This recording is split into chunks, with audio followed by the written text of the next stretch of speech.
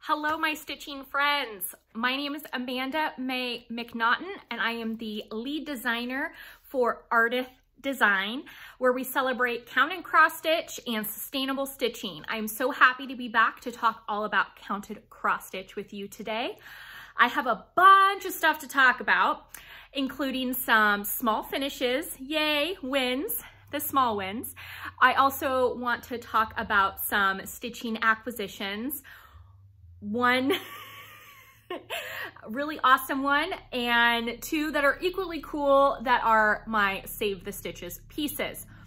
I have some works in progress to show you, and I'm just excited to be here. So welcome. If you are new to my channel, I am all about sustainable stitching and count and cross stitch, and I also have announced my advocacy for stuff. And I know that that has caused a bit of controversy, and I understand that we live in a global world where there are different things and different stuff. But on my channel, I denounce white supremacy. I want us to stop the xenophobic rhetoric. Love is love, and cross stitch is epic. So with that, if that sounds good to you, then you're in the right place. And if not, I sending lots of love to you. And there are so many amazing cross stitch channels out there that you can find. But if you want to hang out with me some more, awesome. What should we start with? Okay. We'll start with finishes because I am really excited about some of my finishes. First off, I want to thank, and I'll have them linked below. I want to thank a Flosstube video maker. Her name is Helen D. She came out with a cute little Easter pattern, and I did a little, I followed her pattern mostly, but I didn't put everything on there. So it says Easter bunny, colored eggs, and jelly beans. And I just kind of picked some from some of my threads. This is literally the tiniest little piece of opal white linen, like a 32 count that I had in my stash. Someone had asked me about sustainable stitching and what exactly does that mean? Well, there are many different facets. And one of them is keeping all your scraps, no matter how small, because you never know if you have an ornament or a spool finish or even a small button that you want to stitch for cross stitch, and these scraps do go a long way. So don't throw away, reuse. So that is one of my little tips. So I did not put in marshmallow peeps, not because I don't like marshmallow peeps, it's because my fabric was way too small and I couldn't fit it all in. So instead, I just have the peep. I'm gonna fold this over and I might put it on a candy jar. I've got some candy jars lining my bar, and my bar area is for my plants and my candy. Two of my other loves, besides cross stitch, but I digress. So here is one of my finishes. The next finish that I have, I'm super excited about, is Fond Hearts. And this is by Maggie Bononomy. She did a collaboration with Blackbird Designs. This chart has been reissued. I did my own thread kind of color conversion, but most of it is Victorian Motto sampler shop threads. This is stitched on a piece of linen, 32 count, and this is it's titled 1776, and it was a color and cotton dyed linen for the 2019 Patriotic Thread Mystery Thread Box that I participated in. So this is one of the pieces, and I rolled over and sewed up my hems. So this piece, it's stitched with 2 threads over 2 linen strands, except for this font here, which is really fun. I mean, to me, it really looks like handwriting, and that is stitched with 1 strand over 1. So 1 over 1 stitching, which means 1 strand of the cotton floss over 1 linen thread. I did use a small hoop to stitch this, but the rest of this I did stitch in hand. And I'm so happy to have this completed. And just for fun, I'll show you my backside. And yeah, I did take some artistic liberties. The edges of the flowers here are supposed to be, or down here, like the, you know, the center flowers. I know all of you are yelling at your TV screens and telling me what it's called, but it's supposed to be 1/1 stitched all the way down. I was over 1/1. So I just used 2 strands and just back stitched it. And I feel like it's just fine. I don't feel like I've lost any of the effect. These are eyelet stitches, and those are really fun. And there's like 10 of them total that I did at the very end. So I'm very happy with this. It does say, when 2 fond hearts unite as one, the yoke is easy and the burden light. So I had never heard that phrase before, so I thought that was really lovely. All right, my next finish, yes, next finish is, gotta move stuff out of the way.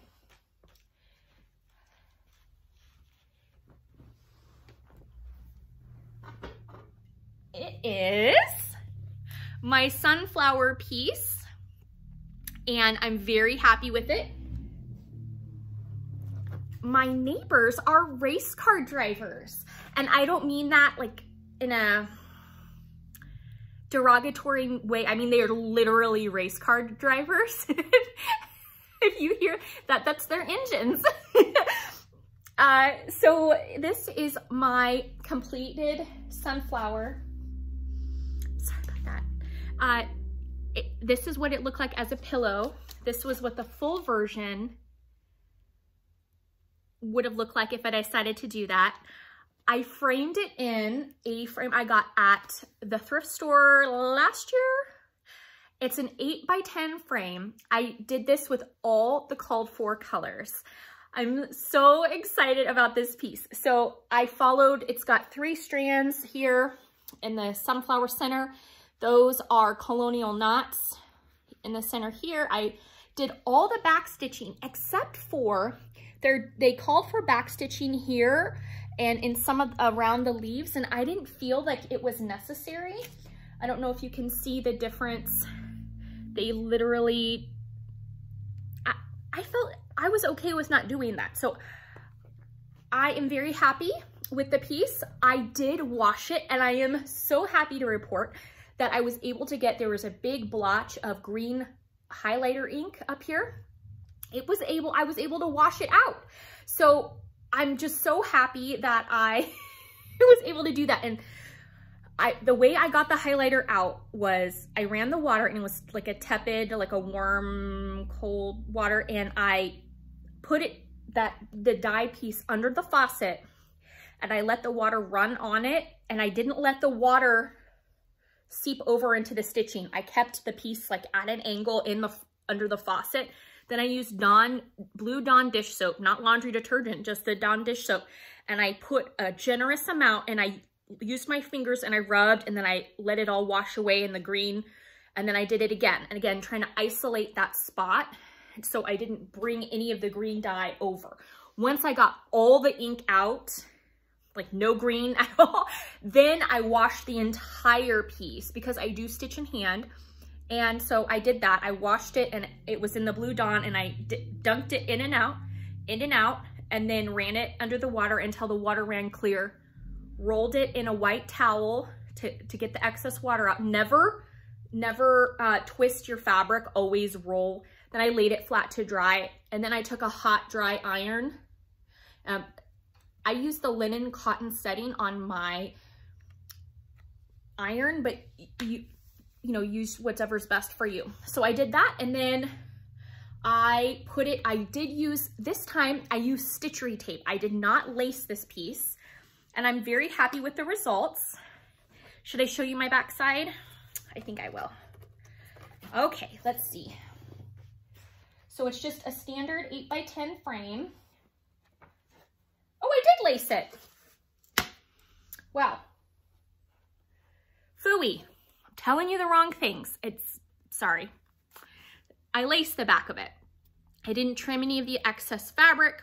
What I did do, lacing this, I used a standard 8x10, the matte board.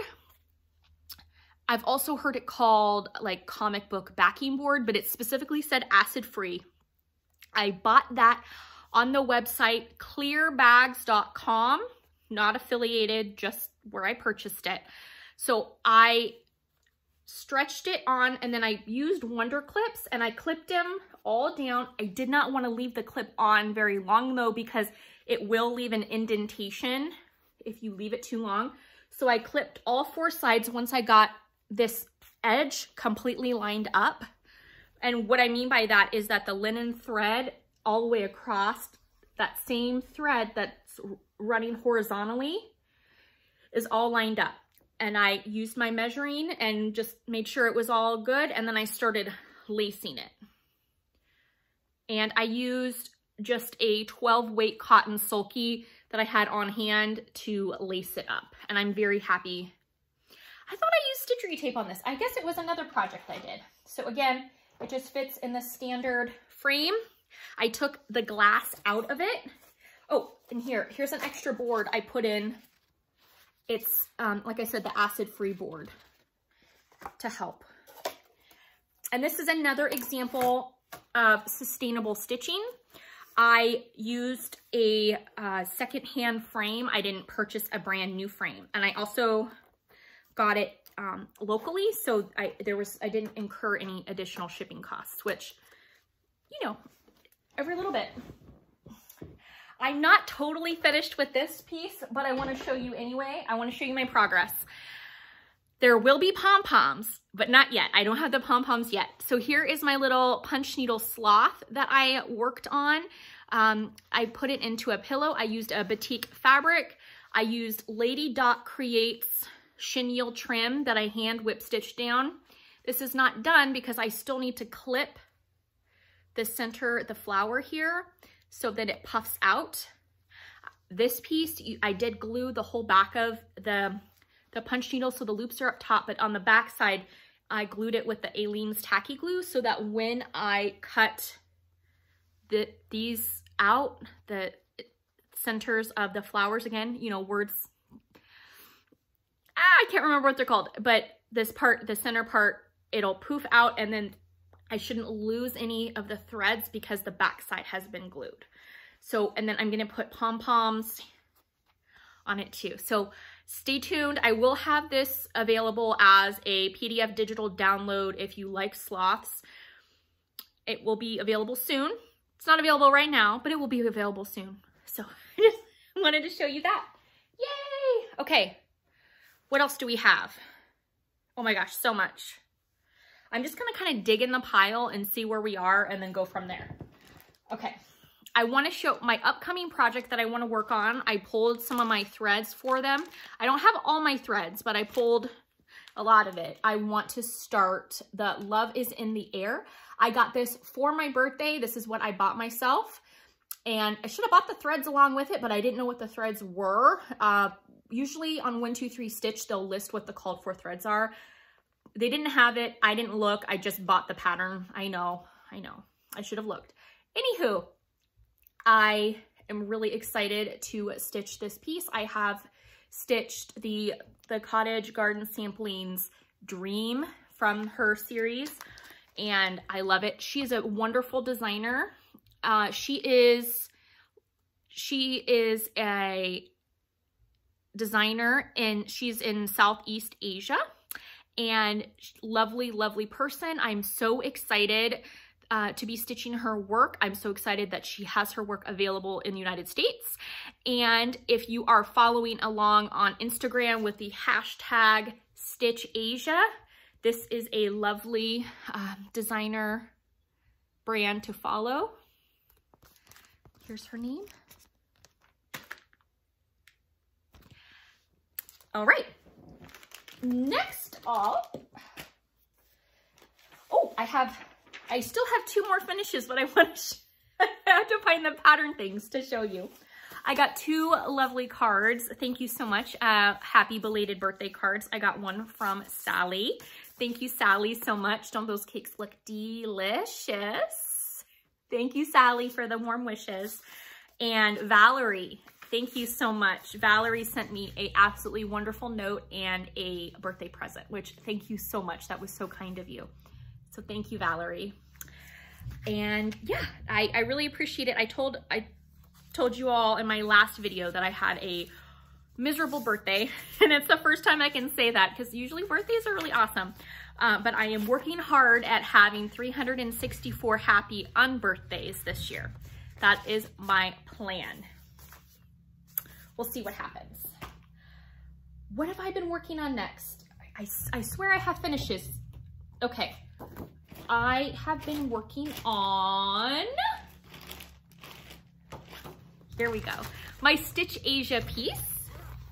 This is brought to the world thanks to Abby of Abby Bella Stitch. I will have her YouTube channel linked below. I had been wanting to stitch this piece for a while. It's by Jira.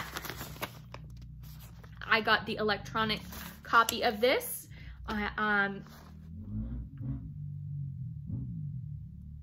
Race cars. Creative Poppy.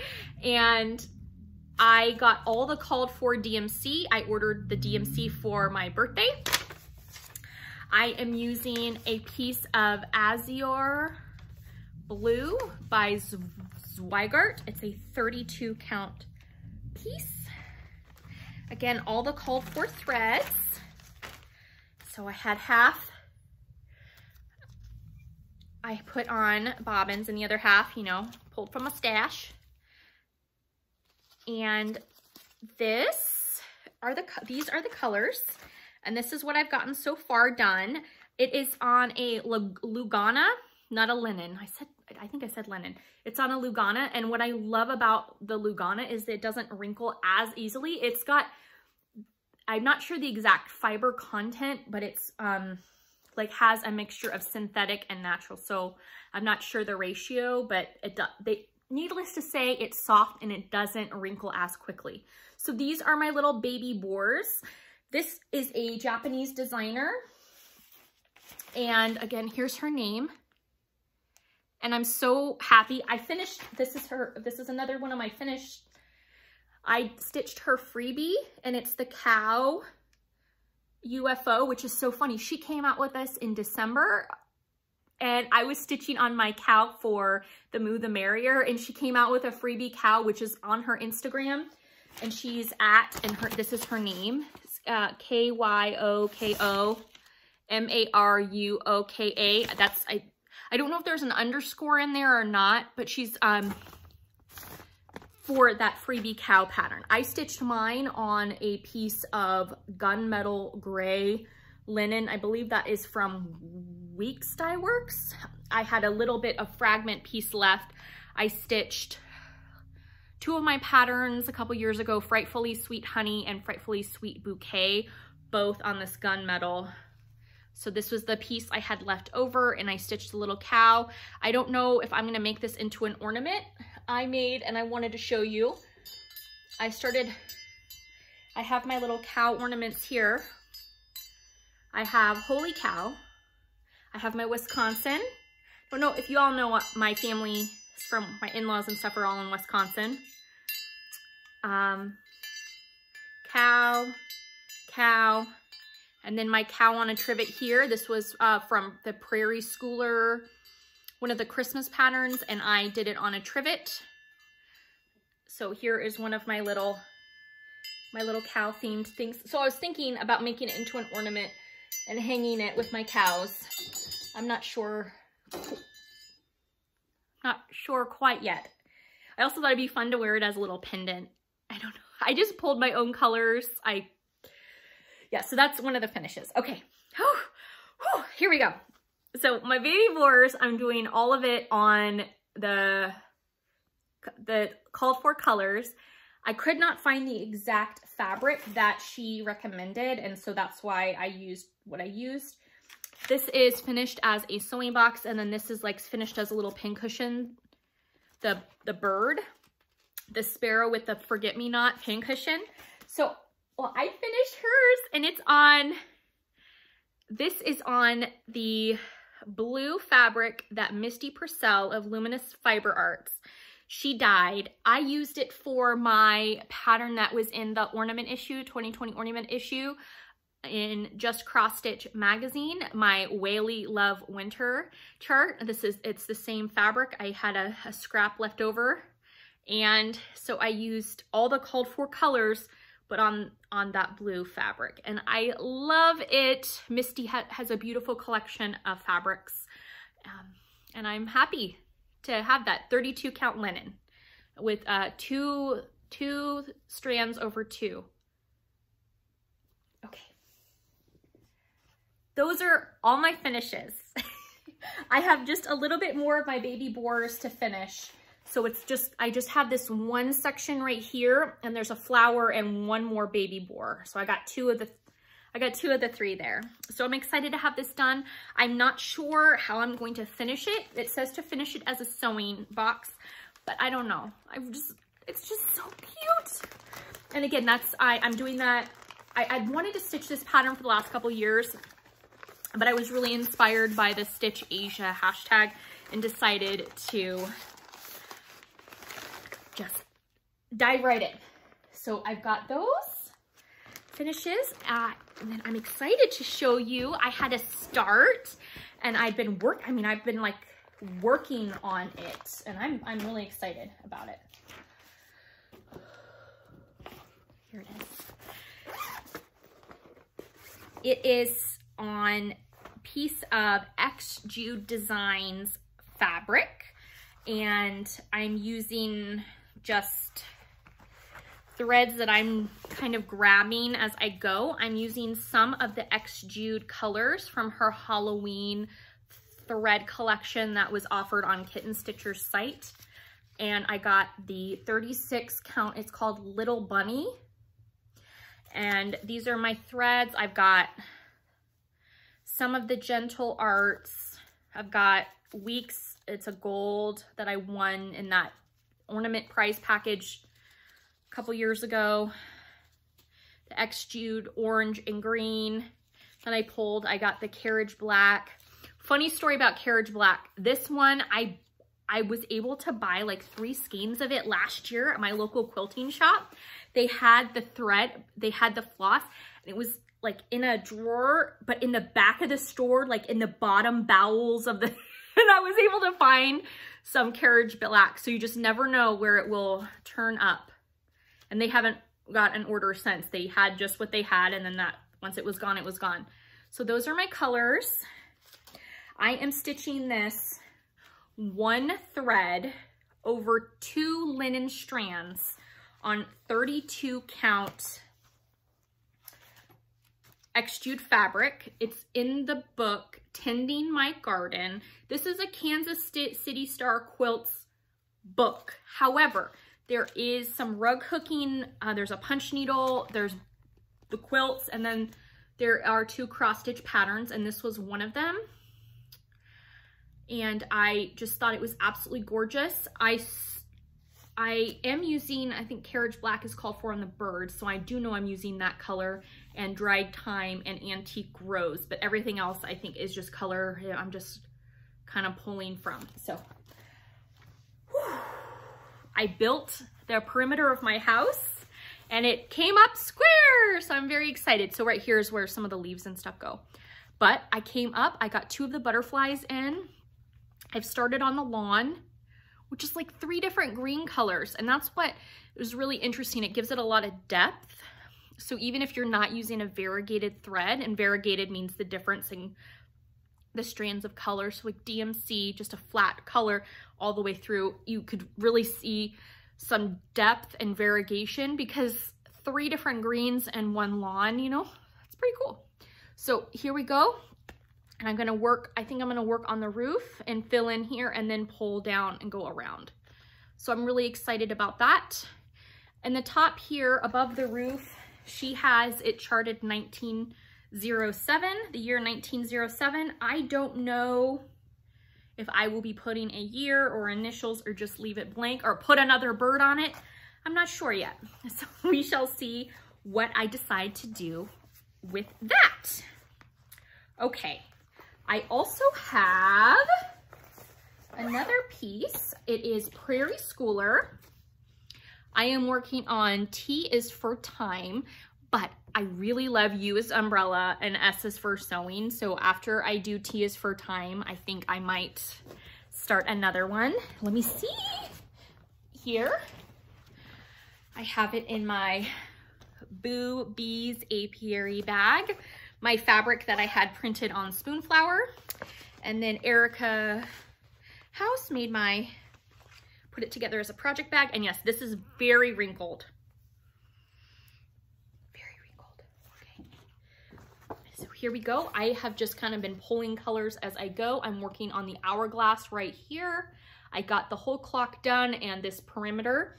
I need to put my sun in, and then there's like some flower things. So here is where the hourglass is. On this side is sun, and then there's T for Time. I am going to be putting T is for Time Lord. And this is gonna go on my Doctor Who female scientists, let's go to space and be awesome wall. Or something like that to that effect. You get the idea of my wall theme. So this, I'm stitching it one strand of sulky over 2 linen threads. And I will say though that the dark here is DMC 3371, and I'm using 2 strands. So it's just kind of got a hodgepodge of colors, and there's the Halloween Prairie Schooler that I made some mistakes on. And so it's been languishing in my project bag. All right, last but not least for my works in progress is Barbara Anna's Designs Lemon Kitty Cat. And I am using all the called for DMC. I purchased this on Creative Poppy as a digital download. At the same time, I got my other baby boar pattern. And I started this on a piece of 32 count nougat from Kitten Stitcher's site. I'm not sure of the maker of it, nougat, but these are the colors. Really beautiful autumnal colors. I am hoping to have this done by autumn and have it displayed with my sunflowers and my lemons. I've got a Save the Stitches lemon piece. This, the kitty cat, like a yellow wall with all the cutesy wootsy stuff. So here we go. I did make some changes and I'm happy with them. So I stitch at night and I was missing, I think, one of the colors. Yeah, I was missing a color, and so I grabbed what I thought was a brown out of my thread collection, and it just says limited edition. It's not brown, it's green. So I have a green and black cat. So instead of DMC 310, I use Gentle Arts Onyx for the most of the face. There is the onyx color. And then down the center here is supposed to be just a lighter, like a charcoal gray brown. Oh no, she's green. I didn't see it until I got like in the light. That's what, don't pick threads in poor lighting late at night.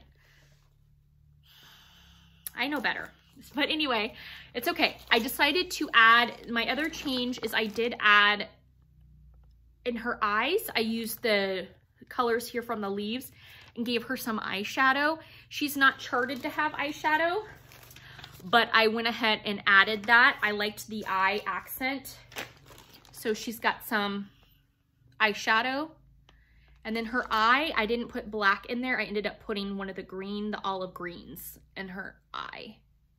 And I'm happy with how this is turning out. I think it's gonna be so cute. And I am gonna be using these green colors to finish the Halloween kitty cat that was charted, the trick or treat cat. that's in the fall 2020 issue of Punch Needle and Primitive Stitcher magazine. I don't know if the print form of that magazine is still available in any of the local needlework shops, but I do know that it's available via PDF digital download if you purchase the digital subscription. But you can always reach out to them. I'm not affiliated with the publishing company, so if you can always reach out and see if you're interested in that other pattern. Whew. What else do I have? So much to talk about and so little time. Look, I have this is another thing I wanted to say. Always write, even if it's just just always put on your thing what your project is so you know where your threads go. Tending the garden. I didn't put this away with my project, but because I put the label on, I know where it goes. Again, it's not a fancy label, but don't want to misplace those threads. All right, I want to show you, I have an upcoming pattern coming out. It is an adaptation of this. This is a piece that I got. It is Hmong Embroidery, and Hmong are, here, I'll show you.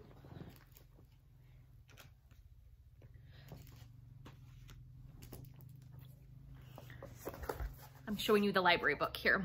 Hmong, H-M-O-N-G, peoples of Laos, Thailand, and Vietnam, and some areas of China. They are peoples from Southeast Asia.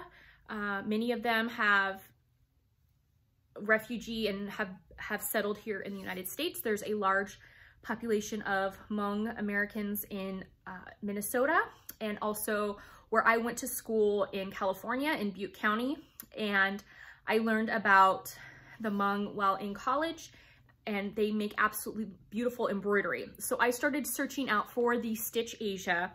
I started looking to see if there were any Hmong cross-stitch pieces that I could find. Again, I'm searching in English as an American who doesn't speak a second language. I know, shame on me. So I started looking for cross-stitch pieces for StitchAsia, and I couldn't find any. So I did invest some of my money and purchased this piece. It's a segment of an apron. So they would have the apron on the front and in the back. So this is the piece, and I have created the adaptation using the beautiful bright colors, the closest DMC approximation I can use. And I will have that pattern available. Here, I'll show you just a little. There you go. And I'm gonna have it available in digital download. I think it would be gorgeous made into a biscornu, which I understand is not the same as this apron. I want to honor the Hmong. I want to honor them. I'm not trying to appropriate any cultures. I just would love to share their needlework. I will be donating a portion of the digital download sales to the Hmong Community Center of Butte County. And yeah, so I look for that. And with that, I did want to share 2 library books. This is called A Map into the World. And this is a really lovely book, read to my children. And this is an older book from the early 90s, folk stories of the Hmong and learning about them. So again, lots of resources. I'm learning a lot and hope to share some of that needlework knowledge with all of you. And, oh, I have 2 more things. I got, for my birthday, I did order from Kitten Stitcher, and I ordered a second set because it was on sale of the threads, the Halloween pack of the threads by Ardith Design. And then I decided to order the little tiny pack of silks to try. So I love Halloween stitching, and so now I have some just for me Halloween silks, and they're quite lovely. They're a lot more muted than I anticipated, so I'm gonna definitely have to look in the Punch Needle and Primitive Stitcher and find a prim piece to cross stitch for myself. And yeah, I'm really excited. So hey, those are the two things that I got from a birthday. I ordered thread. And then I left the house, 2 masks and my visor, yes. And I went to the thrift store and I found these 2 pieces. So I picked it up and I am gonna take this out of the frame and wash it and figure out what I'm doing with it. I thought it was so cute though. It's a little kitty cat and it's stitched on 14 count Aida. It looks like it's white Aida, but there is staining. That's why I want to wash it. And it's stitched with 2 threads over 2, or 2 threads over 1 Aida square. She did drop some stitches, so it's not perfect, but I couldn't leave it behind. And whoever she wrote love you. So it was a gift at some point. Then I got this piece. It is like a little baby. I always say to my children, sweet dreams and angels. So I was thinking about how I could incorporate that with this. So I picked this up as well. Save the stitches, another component of sustainable stitching. I will remind everyone that when you donate to places like Goodwill, Salvation Army, your local op shop, thrift store, secondhand store, just remember, they don't keep things forever. A lot of times they have corporate policies to have turnover, that they can only keep merchandise for so long, put it on sale, it doesn't sell, then they throw it away. And when I mean by throw it away, they literally have large industrial dumpsters where stuff gets thrown away. I am not affiliated with any thrift stores, nor do I speak for any of them. But I will say that there are for-profit thrift stores here in the United States. What does that mean? That means that the CEO gets buku dollars. It's not a charitable organization. It's for-profit. If a piece like this winds up in, like a cross-stitch piece winds up in one of their stores, it could be on the floor maybe up to 6 weeks. If it doesn't sell, it goes in an industrial dumpster. Or what they'll do, if it doesn't go straight to the dumpster, it'll go to like a last chance sell place, like a by the pound purchasing, like bulk warehouses where anything you can get by and you pay a certain amount of money per pound. If it doesn't sell at the pound place, then it'll go in the dumpster and into the landfill. So I have never been to a by the pound facility, and I hope to at some point just to see if how many needlework pieces I can save. Just throwing that all out there. These things do not stay in the thrift store forever. If you are concerned about where your pieces might go after you pass away, I did create a notebook because I really want everyone to start thinking about their legacy pieces, their heirloom pieces, their collection of needlework, because at the end of the day, you matter and your stitching matters. And I would hate for your legacy and your life's work to be thrown away. With that, I want to say thank you for spending some time with me. I hope that you enjoyed seeing all of my stitching, and I can't wait to come back soon and talk more about count and cross stitch with all of you. Remember, I love you and you matter. Take care.